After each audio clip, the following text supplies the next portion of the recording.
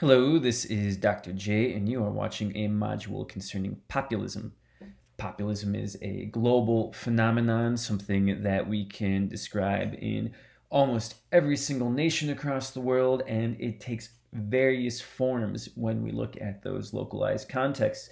I'm going to be talking about some of the broader trends in the world history of populism, but I'm also going to be focusing on the specific context of Brazilian populism as we continue throughout this lecture.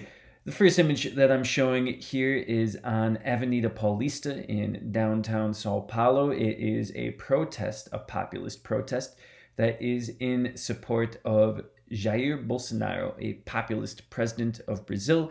We can see some themes that really strike out of this image very clearly at the first glance. We see that there's the national colors of Brazil, green and yellow. We see that there's a mass of people.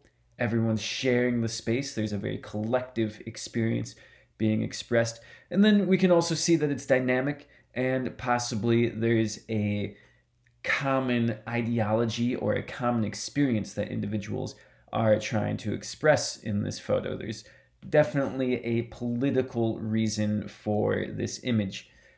As we go forward, these are going to be some of the key points we bring up, but I'm going to get more specific into definitions of populism and how those definitions apply to local context.